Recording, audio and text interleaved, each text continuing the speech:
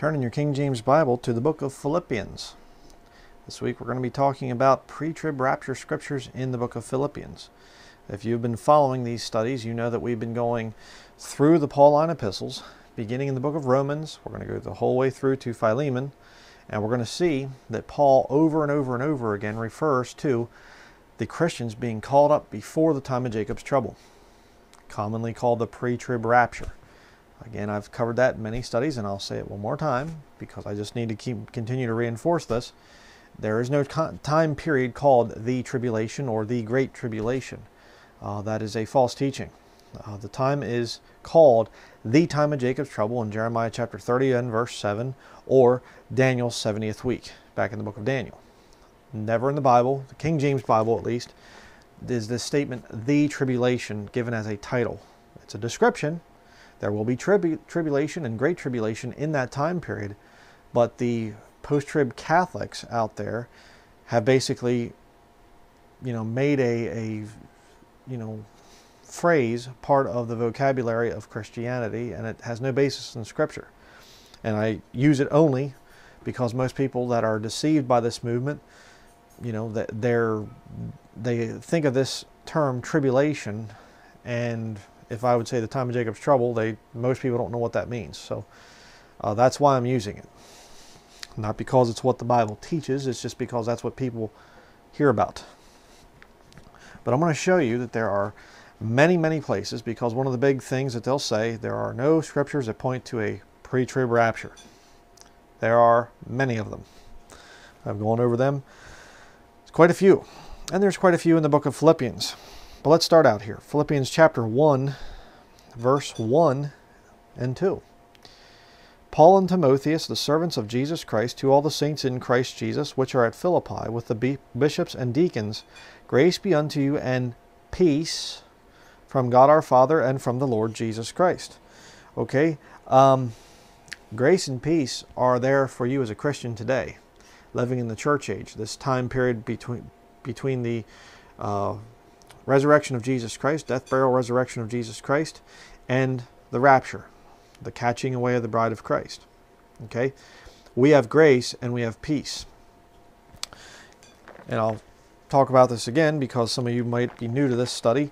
Turn in your Bible, keep your hand there in Philippians chapter 1 and go to Revelation chapter 6.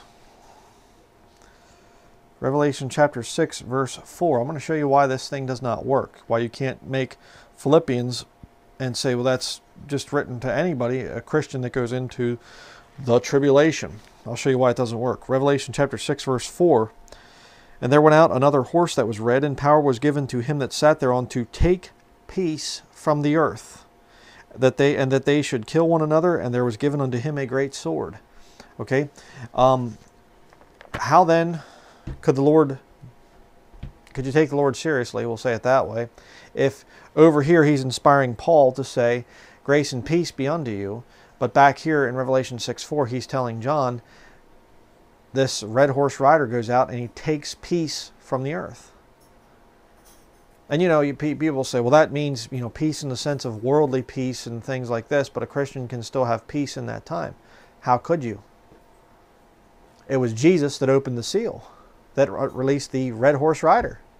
And the white horse rider before that, the Antichrist, is who's defined in Revelation chapter 6, verse 2. Jesus Christ is the one that's unleashing this. So how can you have grace and peace from God the Father and our Lord Jesus Christ when they're the ones that are sending these judgments on the earth? See, it doesn't work. You see, the time of Jacob's trouble, as it's properly called, that time that's written about here in the book of Revelation, that time is there to judge the lost world. Specifically, so Jacob, Israel.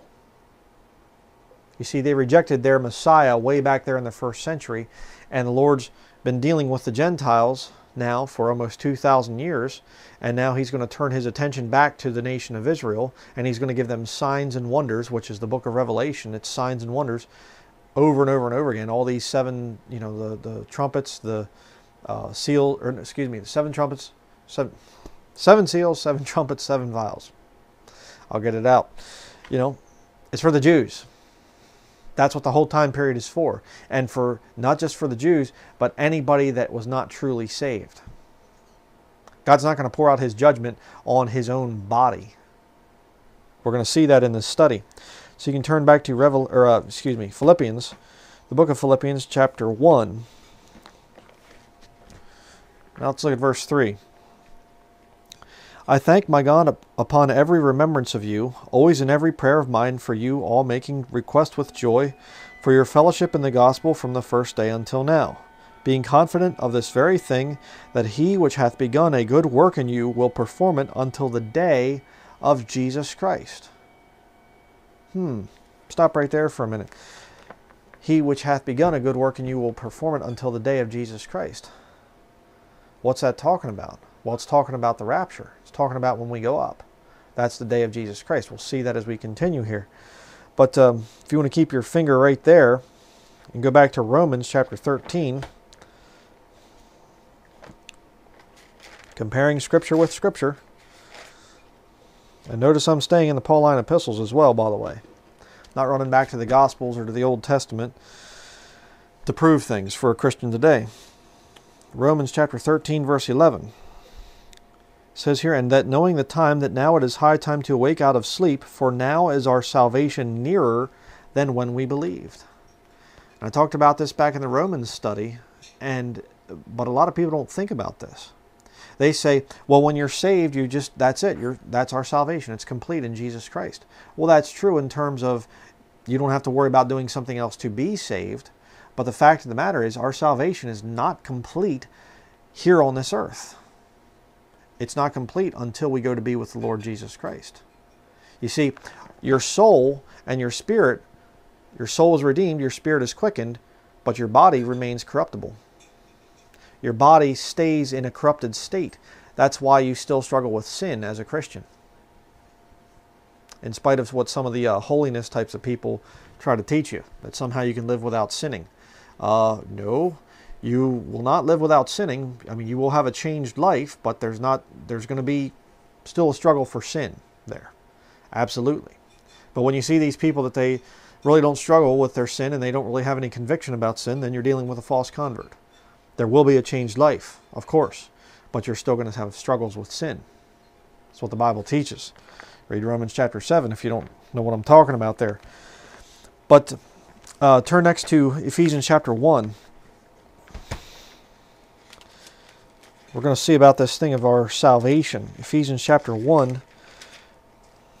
And again, this is Ephesians chapter 1. If you want to, they say, do you have any scriptures to prove a pre-trib rapture? Well, Ephesians chapter 1, the whole chapter, is the greatest proof of a pre-trib rapture, if you want to use their terminology, that there is. Ephesians chapter 1, verse 12 says here that we should be to the praise of his glory, who first trusted in Christ, in whom ye also trusted after that ye heard the word of truth, the gospel of your salvation, in whom also after that ye believed, ye were sealed with that Holy Spirit of promise. That verse right there destroys the whole post-trib system. Any aspect of it. The whole way through the tribulation, post-tribber, or the pre-wrath, mid-trib types of people. If you're there for the mark of the beast, which shows up at the very beginning when the Antichrist shows up, if you're there for any part of this tribulation, the time of Jacob's trouble, if you're there for any part of it, you can disobey that verse there. You can get the Lord to, mess up that verse. Why? Take the mark, he has to damn you to hell. But it says there that you're sealed with the Holy Spirit of promise. One verse, and it destroys the whole post-trib system. But look at verse 14, which is the earnest of our inheritance until the redemption of the purchased possession unto the praise of his glory. And again, I'm just covering this another time. I know that those of you that faithfully watch these studies, you're nodding your head, you're going, yep, we've heard this before. Yeah, I'm renewing your mind. We have to keep these things in mind because the doubts will arise at some point in time. You'll start seeing things get really bad and you'll go, I wonder if we might be here for the thing. Keep this stuff in mind, okay? Keep these scriptures in mind that God has given us special promises that do not exist for people in the time of Jacob's trouble or for people in the Old Testament either, for that matter. We have very special promises that are given to us as Christians that other people don't have in other dispensations. So You see it here in Philippians chapter 1, verse 6, that he which hath begun a good work in you will perform it until the day of Jesus Christ. You're sealed with that Holy Spirit of promise. Now is our salvation nearer than when we believed. And that's very true for us today. Our salvation, the redemption of our bodies, is getting closer all the time. There's going to come a point in time, brother, sister, where you're going to hear your name called and you're going to go up to meet the Lord in the air. And each other, all the Christians are going to meet. That's the day of Jesus Christ. The body of Christ right now is separated. The dead saints are there with the Lord, absent from the body, present with the Lord. The living saints are here on the earth, connected spiritually but not physically. But at the rapture we will be. We'll all be gathered together in one in Christ Jesus. The redemption of the purchased possession. One of the greatest, most important doctrines of New Testament Christianity. And yet many people say it's a false doctrine and a lie. That's very serious. You need to be real careful calling something that important a lie. It's not a lie. But let's continue. Verse 7. Even as it is meet for me to think this of you all, because I have you in my heart, inasmuch as both in my bonds and in the defense and confirmation of the gospel, ye all are partakers of my grace. For God is my record, how greatly I long after you all in the bowels of Jesus Christ. And this I pray, that your love may abound yet more and more in knowledge and in all judgment, that ye may approve things that are excellent, that ye may be sincere and without offense till the day of Christ, being filled with the fruits of righteousness, which are by Jesus Christ, unto the glory and praise of God. Boy, I can give a definite amen to all that. Verse 8 there, how greatly I long after you all in the bowels of Jesus Christ. One of the most frustrating things for me as a preacher is when I hear Christians that are struggling in situations and I know that there's really nothing I can do to help them. People that are in bad marriages, people that are in bad health, people that have financial problems and stuff like that. And I'm just going, even so, come Lord Jesus, come quickly. That's the solution. I mean, if you're a Christian, you're struggling with things, especially today. If you're a Christian, you're getting real sick and tired of going to the grocery store and hearing rock music and other kinds of foul, wicked stuff going on. And if you're a Christian, you're dealing with family members that hate your guts right now. You're going through some stuff. I know you are. I hear about it. I get a lot of emails and a lot of letters and things and comments, and I see it. What's it do for me? I greatly long after you all. I just wish I could just say, okay, if the Lord said, hey, Bryan, when do you want the rapture to happen? I'd say, now. So you mean like 10 minutes from? No, Lord, now. Let's go now. Why? Because I know it's going to be a glorious reunion of the body of Christ. It's going to be an amazing time. But this is my prayer for you. Verse 9, that your love may abound yet more and more in tolerance and diversity. No, actually, it doesn't say that. Your love more and more for the things of this world, so that you get along more with your friends and family and colleagues and stuff. That doesn't say that. Your love may abound yet more and more in knowledge and in all judgment. Did you know that you can have love in judgment? Oh yeah, absolutely. Hey, if you're a sodomite out there, and I tell you that you are an abomination, what you're doing is a sin, it's an abomination, God hates what you're doing, you know what I'm doing? I'm showing you love in judgment. I mean, think about what is sodomy? Sodomy, two men or essentially two women. There's really no Bible word that's given for two women being together, so I usually just classify them under sodomy. Two men, two women that are having to do more and more perverse things with each other to get their thrill, and they're totally sterile. They cannot produce children. They can't ever know the joy of having a child of their own. And they have to go around, proclaiming their sin and things like this. It's a terrible lifestyle. It's a horrible lifestyle. Hey, if you're a Roman Catholic, You know what the very best Roman Catholic has? You know what I mean? I'll say it this way. What does the Vatican have to offer the very best Roman Catholic? Doubt. A life of doubt, a life of fear. What if I die and I'm not in a state of grace? What if I commit a mortal sin? Venial sins can be forgiven, but what if I commit a mortal sin? How much time am I going to have to burn in purgatory? You know, they teach that popes are going to have to burn in purgatory. I mean, that's blessed assurance, you know. Yeah, right, I don't think so.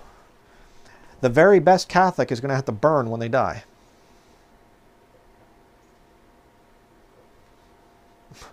What a wonderful thing. Oh, great and precious promises.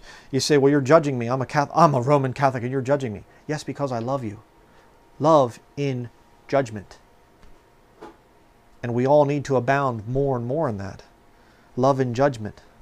Hey, if you're in the military, and we come out and we say, I doubt your salvation if you're just totally in the military, full-time in the military. Why am I saying that? Because the rules of the military are wicked. The system of the military here in America is wicked. It's terrible. They don't ask, don't tell, and all this other policies and stuff like this. It's a wicked thing. As a Christian, it will kill your spiritual life. I'm not saying that there are no people in the military that are not saved or that can't get saved. You'll get saved in all kinds of wicked situations. I understand that as a Christian. But if you stay in that thing, it will kill you spiritually. You might go to heaven, but you aren't going to have too many rewards because you're not allowed to witness. You're not allowed to tell people that sodomy is wicked and whatever else. You know, if you're eating fast food and stuff like that, and I come out and I judge you by saying that stuff is toxic, I'm practicing love and judgment. You see? The things that we rebuke, the things that we're hard on here and people get offended by, we're showing love and judgment. Verse 10, that ye may approve things that are excellent. You know, that's the thing that my wife and I have dedicated ourselves to. We approve things that are excellent. We're not going to get on camera and recommend anything to any of you unless we have proved it in our own lives. We're going to go through it first. Somebody gives us some food and they say, hey, try this. This will help your health out. I'm not going to say, hey, I recommend this food. Eat it. It's good for you. Did you ever try it? No, but I know it's good for you, so you go ahead and eat it. I'm not going to do that. We approve things that are excellent so we can tell you about it. And that's what you need to do for other people. Hey, I've tried this thing. I listen to what Brother Bryan and Sister Catherine say. I've tried it. It works really, really well. You tell other people about it. That's what our job is here. Until the Lord catches us away, we are supposed to have love and judgment. We are supposed to approve things that are excellent. That ye may be sincere and without offense till the day of Christ, being filled with the fruits of righteousness which are by Jesus Christ unto the glory and praise of God. You know, there again, a lot of people think if you're not soft and effeminate as a preacher and you just go along with whatever everybody says and just be a yes man, then you're not bearing the fruit of the Spirit. No. The fruit of the Spirit is in all goodness, righteousness, and truth. We're supposed to tell the truth. And when I speak the truth in love, when my wife speaks the truth in love, you know, again, she'll say something. I've seen people that get offended. She'll say the medical goons or things like that. She'll attack people in the medical field. The people in the medical field are hurting people. Okay? And don't tell me, oh, ignorance and stuff like this. If you're seeing that you're treating people with certain things and they're not getting any better and yet you continue doing it, you got some problems. Okay? What are we doing? We are approving things. We are loving people in judgment. That's our job as Christians until the day of redemption. Until the Lord says, okay, well done, thou good and faithful servant. Come on up. And we leave. And what's going to happen? Well, more and more, the longer we're here, the less people are going to want to hear it. And so the Lord's eventually going to get to a place where He's going to say, hey, you people have had the warnings. You've been told. You won't take heed. You've seen proof after proof after proof. Okay. You're going to go through it. You're going to go through my wrath. And up goes the body of Christ, and down comes the wrath. And it starts at the beginning too, by the way. Don't fall for that lie. That they say, oh, it starts halfway through. No, it doesn't. It gets worse halfway through. But God's wrath starts at the very beginning of the time of Jacob's trouble. He unleashes the Antichrist. You know, take the mark, you get what? God's wrath. Revelation 14, verses 9 through 11. Talked about that before, but let's continue here. Philippians chapter 1, go down to verse 21. Again, keep these things in mind. Christian versus somebody in the time of Jacob's trouble. That's the whole point of these studies. Philippians chapter 1, verse 21. For to me to live is Christ, and to die is gain. But if I live in the flesh, this is the fruit of my labor. Yet what I shall choose, I wot not. For I am in a strait betwixt two, having a desire to depart and to be with Christ, which is far better. Nevertheless, to abide in the flesh is more needful for you. Okay. Are you having a desire to depart from this world and to be with Christ? Yes. Will it be far better than this life? Yes. What's going on here? What are we seeing? Well, again, we're seeing Paul looking forward to this day, the day of redemption. He's looking forward to it. Well, what about if you're a saint in the time of Jacob's trouble? Are you guaranteed those same precious promises? No, you're not. If you take the mark of the beast, it doesn't matter how much faith you have in Jesus or how much profession of faith or whatever. You take the mark, you go to hell. Just as simple as that. Next, go down to Philippians chapter 3, verse 7 and 8. Another convicting thing here. Philippians 3, verse 7. But what things were gained to me, those I counted loss for Christ. Yea, doubtless, and I count all things but loss for the excellency of the knowledge of Christ Jesus my Lord, for whom I have suffered the loss of all things, and do count them but dung, that I may win Christ. You know, when you look at your lost life and you think back to what you had to give up to be a Christian, and you do have to give up things to be a Christian. Anybody that gets saved knows that. They understand that. You might not understand the full ramifications of it. I grant you there's sanctification that comes afterwards. But you realize, hey, this salvation is going to mean a changed life. You know, and these people that are against that rail against the changed life, it's because they don't want to give up certain things. But you see, when you realize going to hell for eternity or giving up these things and going to heaven, when I put my faith in Jesus, there's going to be that changed life. Gee, let me think about that, you know. You count all that stuff that you gave up in your lost life, all the old friends and all the old life and everything else, you count it but dung. Why? That I may win Christ. You see? That's the way this thing is. I mean, do you think I care about sports or movies or fashion or whatever else? Do you think I would willingly give up my faith in Jesus Christ and my salvation to become a Hollywood movie star? Are you kidding me? I don't think so. There's nothing in this world that would make me want to give up my salvation. Not one thing. Better think about that if you're lost, by the way.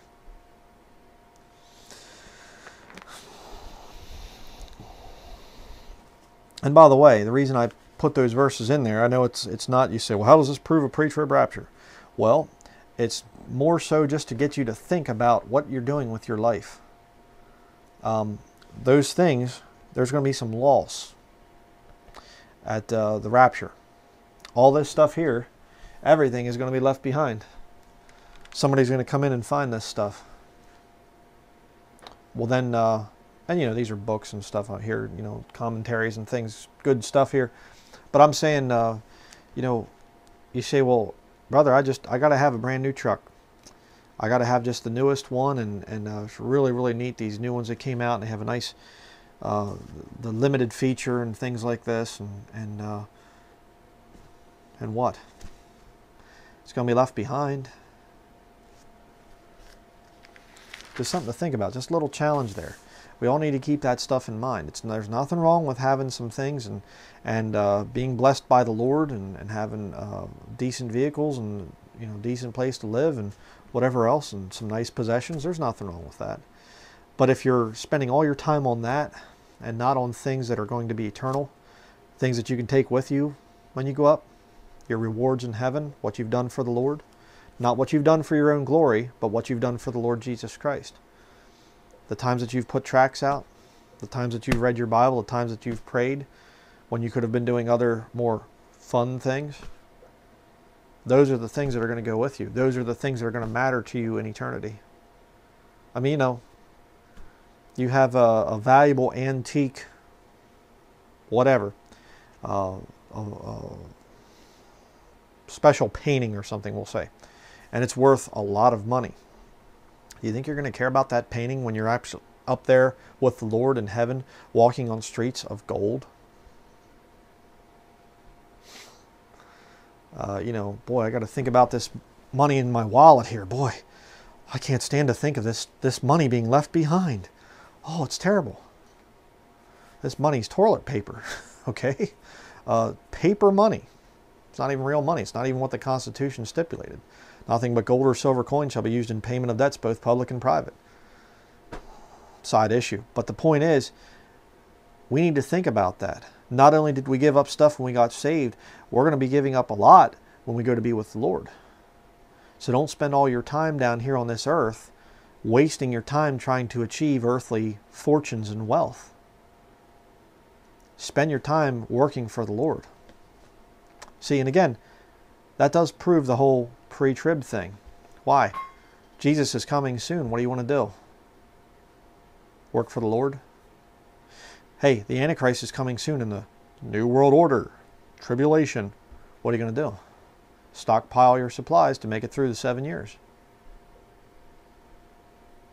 You see? And by the way, I'm not saying that people shouldn't have some food set back or some things like that. I mean, there could be a financial collapse before the rapture. I don't know. I'm not telling you to just live totally unprepared and just say, Lord's always going to keep, us happy, well-fed people here in America. I don't know. I don't know. There's some wisdom in having some supplies set back and saying, okay, not that I don't trust the Lord, but hey, I understand things are bad in this country. Okay, there's no problem there. But when you're stocking up and saving up for 7 years, and you're saying there will be no rapture, we're going through it, all this stuff, you're getting off there. But let's continue. Philippians chapter 3, verse 10. That I may know him and the power of his resurrection and the fellowship of his sufferings, being made conformable unto his death. Again, tying in with the millennial kingdom study, the only thing that you need to do to be able to inherit promises in the millennial kingdom, the only thing that you need to do is suffer for the Lord. And if you live for Jesus, you will suffer. It's just that simple. But notice there, that I may know him. You want to know Jesus Christ? So, well, yeah, I do know him at salvation. No, that's not what it's talking about here. Yeah, that's how it begins. But the way you know Jesus Christ is, and the power of his resurrection. Do you have power since you become a new creature in Christ Jesus? Do you have a changed life? That's what it's talking about, the power of his resurrection. You read back in Romans chapter 6, I believe it is, talks about being buried with him in death, being raised in power. The old man, when it dies, that old man couldn't understand the Bible. That old man couldn't witness for Jesus Christ. That old man can't live right. But when you kill that old man, you say, okay, that old man's buried and now raised up as a new man. That new man's going to have a changed life. Not sinlessly perfect. I've never taught that. People lie about me, say that I've taught that. I never taught that. You can watch all my videos. I have never once said that you can be sinlessly perfect as a Christian. Anybody that says that is a liar. And I've actually preached sermons against the thing of sinless perfection. But you will have a new life as a Christian. You know Jesus Christ for salvation. You are a new creature in Christ Jesus. The power of his resurrection. What comes next? The fellowship of his sufferings. Study the life of Jesus sometime. You will have those people around you that are friends, kind of like disciples. But guess who's going to be in with them? You're going to have a John. John that loved Jesus. The disciple whom Jesus loved. Excuse me, say it that way. You're going to have somebody that really, truly, you know that they love you as your brother or sister in the Lord. You're going to have a Peter. Somebody that misrepresents you sometimes, and somebody that's really good. They'll say things and repeat things that you've said. They're very outspoken. You'll have that. You'll also have sort of the silent kind of a, some of the disciples, you don't really hear a whole lot about them. They're just there. They're just faithful. Sure. But guess what else you're going to have? You're also going to have a Judas Iscariot. Somebody that you really trusted, somebody that you really thought was a friend, somebody that you really thought was helping you in the ministry, and a great companion, fellow soldier and stuff in the Lord, and they'll turn right around and stab you in the back. What's going on there? The fellowship of his sufferings. You'll go back to people that you thought were your friends, your family and stuff like that, when you get to living right with the Lord, and all of a sudden you're going to find that a prophet hath no honor in his own country and among his own kin. I'm paraphrasing there. You're going to see that. Being made conformable unto his death. Well, the Bible says that we are to present our bodies a living sacrifice, holy and acceptable unto the Lord, which is your reasonable service. Romans chapter 12. Are you willing to crucify the flesh? The Bible tells us to mortify our members. Yeah. In other words, when your flesh says, I want to do things that are contrary to the Word of God, you have to say no to that. And it's always positive too, by the way, as I've said in other studies. Every time you tell your body, no, you're not going to do this, you're not going to drink that soda, you're not going to overeat, you're not going to oversleep, you're not going to smoke that cigarette, you're not going to look at that pornography, you're not going to whatever. It's always positive. It's always good for you. But it sure is hard to tell the flesh no sometimes, isn't it? It sure is hard to tell the flesh no sometimes when the flesh says, I'm coveting that item. I struggle with that. I'll be very honest. There are times I struggle with covetousness. And you got to tell the flesh no. You're crucifying the flesh. Being made conformable unto his death. You got to get on the cross and let the Lord crucify you. Sometimes. Not physically. Thankfully. But, spiritually speaking, you have to be willing to get on the cross and let the Lord tell you, hey, that needs to go. That part of you needs to go. You need to kill that thing right there.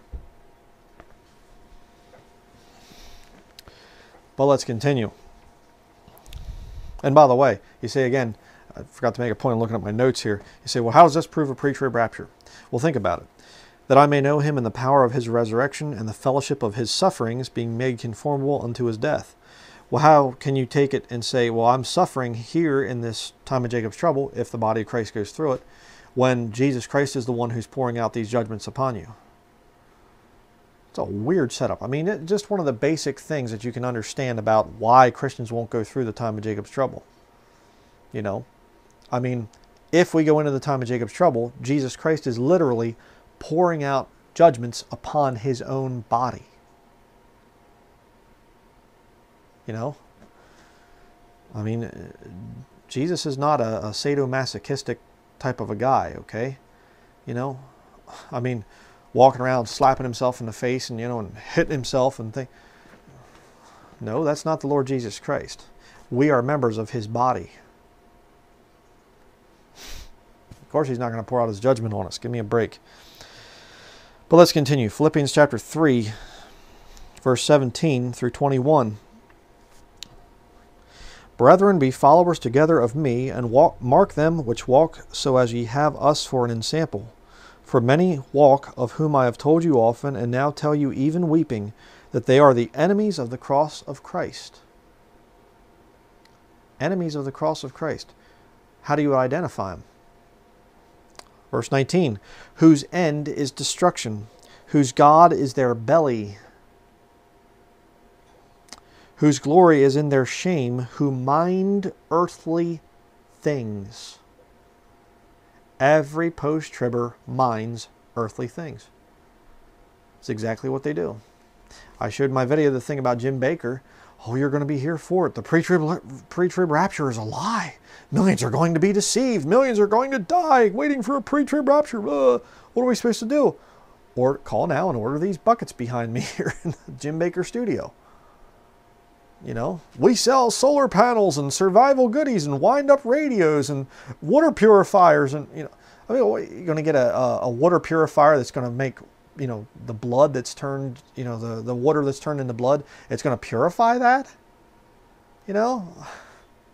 Okay. You know, ridiculous. Verse 20. For our conversation is in heaven, from whence also we look for the Antichrist when the first seal is open. Oh no, it didn't say that. It says, from whence also we look for the Savior, the Lord Jesus Christ, who shall change our vile body, that it may be fashioned like unto his glorious body, according to the working whereby he is able even to subdue all things unto himself. Did you get that? Read 1 Corinthians 15 verses 51 through 58. In fact, just read the whole chapter sometime, and you'll see about the thing of when we are changed. In a moment, in the twinkling of an eye, you know, this corruptible becomes incorruption. What is that? You say, well, it's the second coming of Christ after the tribulation. Okay, really? Show me that wording anywhere in Matthew chapter 24 about incorruption or corruption, you know, corruptible being made into incorruptible flesh. Show it to me. It's not there. You know why? It's two different events. Second coming, Matthew 24, Mark 13, Luke 17, Luke 21. That's the second coming. The rapture, 1 Corinthians 15, verses 51 through 58. 1 Thessalonians chapter 4, verses 16 through 18. Ephesians chapter 1.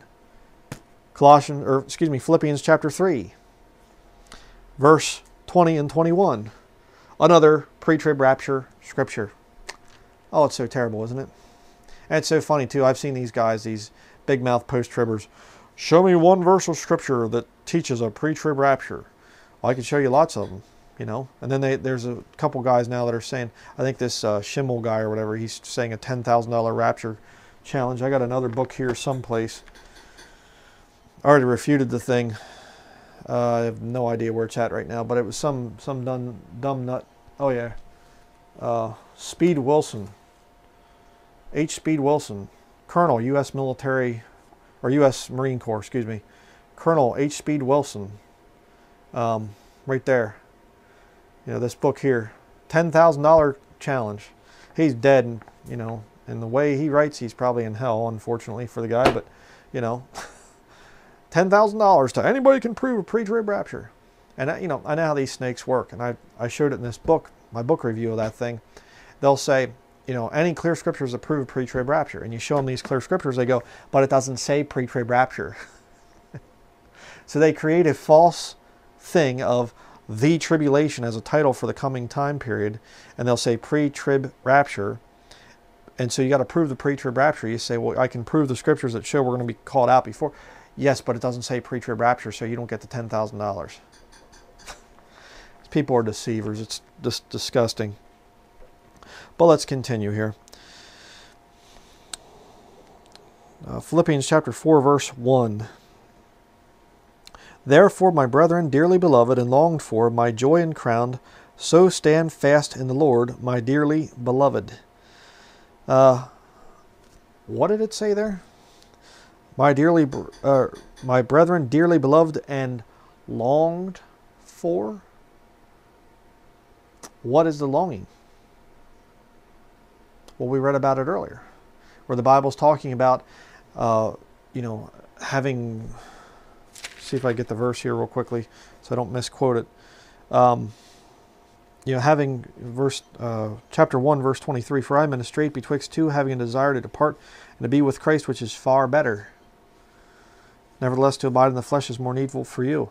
You know, having a desire to be there with the body of Christ and greatly longing after them. Where's this stuff at in the time of Jacob's trouble? I mean, I'll grant you, people are going to be longing to see Jesus come back. But this thing of the body of Christ being gathered together, Where is this in the time of Jacob's trouble? I mean, if the body of Christ goes into there, are you really going to be longing for each other? Or are you going to be trying to survive without taking the mark? See, this whole system, this whole post-trib system is just so warped, it's ridiculous to teach to Christians. It's insane. But let's continue. Philippians chapter 4, verses 4 through 9. Rejoice in the Lord always, and again I say rejoice. Let your moderation be known unto all men. The Lord is at hand. Be careful for nothing. Can you tell somebody in the time of Jacob's trouble that? Be careful for nothing. The second trumpet's going to be opening tomorrow, and the red horse rider's coming out, and peace is going to be taken from the earth, but don't worry about it. Be careful for nothing, but in everything by prayer and supplication with thanksgiving, let your requests be made known unto God. And the peace, Revelation 6:4, Lord takes peace from the earth with the red horse rider when he unleashes him. How do you reconcile that? And the peace of God which passeth all understanding shall keep your hearts and minds through Christ Jesus. Only works for us today. Doesn't work for somebody in the time of Jacob's trouble.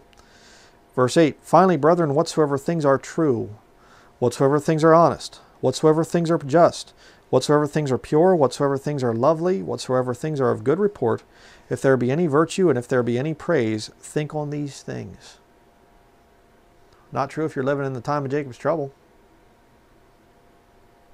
Hey, over half the world's population is going to be killed. Take the mark of the beast, you go to hell. Get God's wrath poured out on you. And you can live by these verses here? Verse 9, those things which ye have both learned and received and heard and seen in me, do, and the God of peace shall be with you. Now how does that work out if you're going to go into that time of Jacob's trouble? I'll give you a hint, it doesn't. The only way that you can have peace is to know Jesus Christ right now. Now there will be a measure of peace for a saint at the time of Jacob's trouble, sure.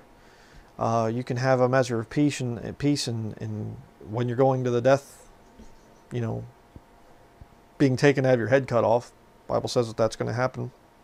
They're going to behead people in that time period. You can read about that in Revelation chapter 6.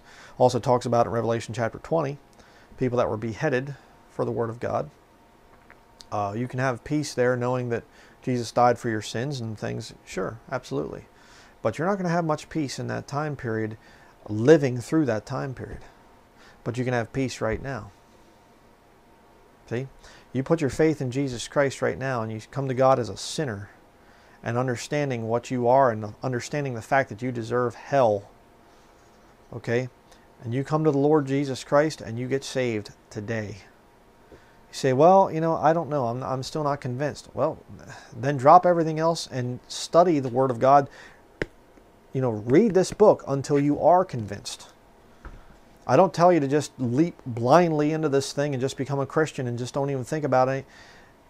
Look into it and things. Absolutely, sure. Pray about it. Ask the Lord. Just pray and just bow your head and just say, God, if you're real, I want to know. In sincerity. Not sarcastically like these little atheist nobodies do. I'm talking about in sincerity. Ask the Lord, I want to know. I don't want to be confused by man-made religions.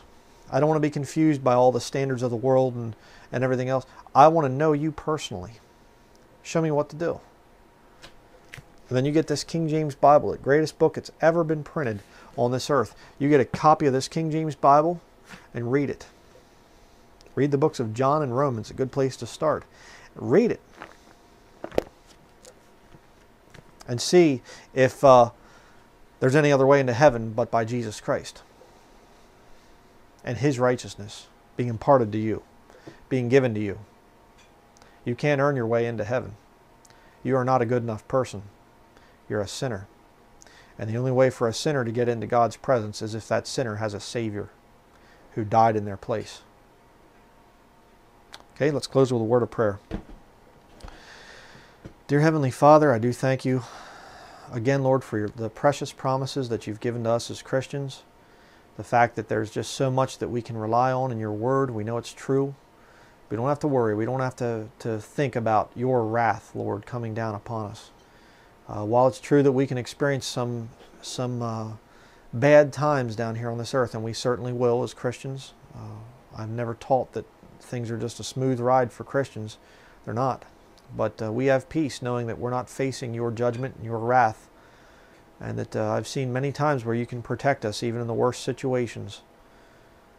And Lord, if somebody's out there listening to this and they're not saved and they have questions, Lord, I pray that they would take their questions to you, and that they wouldn't look to men and think to themselves that they have to worship a man to get into the right religious system. Nope, that's not it. They have to come to you and put their faith in Jesus Christ, and realize that Jesus and you, Heavenly Father, that they're one and the same. So they're not listening to some other guy or whatever else. I just pray, Lord, for them out there. I know that I'm very conscious of the fact that there are lost Jews, Lord, that are watching this channel, this ministry, and I thank you, Lord, for that opportunity to be able to get to the Jewish people. And Lord, I pray that they would understand that we love them here at King James Video Ministries. We love the Jewish people very dearly, and we pray for their salvation. But we do not support everything that the nation of Israel does. There's some very wicked things going on in that nation, and there's some very wicked things that Jewish people are doing. They need to be saved just like any Gentile out there. They need to come to you as broken sinners and realize that their righteousness, that their heritage and things is not going to get them into heaven. I do pray for that, Lord, that if there's Jews out there that are watching this, that they would think about it, and that they would truly read the New Testament for themselves, apart from bias and understanding that the Catholic Church is not New Testament Christianity, and that they would get this done soon, Lord. Get their salvation worked out between you and them, because times are going to come that it's going to get very, very rough for the Jewish people. And that's one of the big reasons for this ministry, Lord. We want to get to those Jews and get as many of them saved and out of the time of Jacob's trouble. They don't have to go through it, Lord. But I do pray fervently for these people, Lord. I pray for them on and off camera, and I just, all of us as Christians, Lord, I pray that you would challenge your children out there to pray for the peace of Jerusalem, to pray for the Jewish people, because rough times are coming for them, Lord, and it's going to be much worse than the Holocaust. And I pray, Lord, that you'd keep all of us in your word, keep us praying, keep us witnessing, loving in judgment, and approving things that are excellent. And I ask it all in Jesus, the name of our Lord and Savior, Jesus Christ. Amen. Okay, that is going to be it for this study. I have some more interesting things coming out here. Please keep us in your prayers. We have a lot of work that we're doing.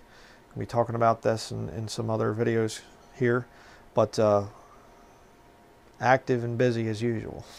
We try to stay very, very busy for the Lord, and I do believe time is short, and I believe that our time is very precious.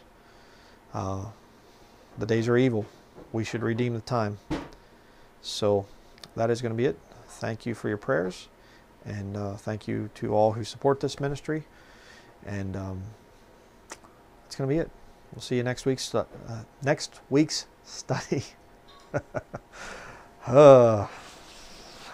going to be it. Thanks for watching.